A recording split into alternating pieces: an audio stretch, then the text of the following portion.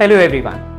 Was NEET 2025 actually difficult, or there could have been better methods to solve physics problems in the exam?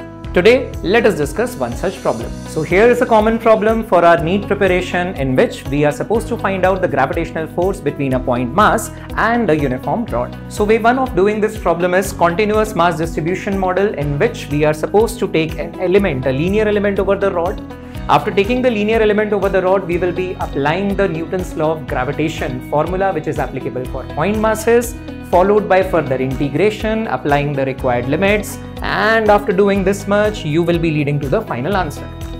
But we could have also solved this problem in much easier way by using the technique of maxima and minima, in which we will directly apply Newton's law of gravitation, which is applicable for point masses. The issue is that the distance of separation keeps on changing, which can be substituted as r into r. One is minimum, one is maximum.